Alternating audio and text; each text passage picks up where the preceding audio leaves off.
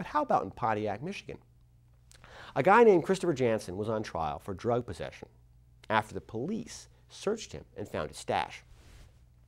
Jansen claimed that he was searched without a warrant or probable cause, and that the case should therefore be thrown out.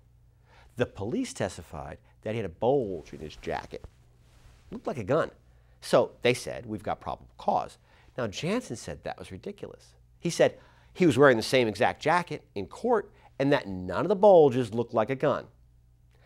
The judge asked to examine the jacket. Jansen handed it over, and the judge found a packet of cocaine in the pocket. Apparently the judge was laughing so hard he had to call a recess.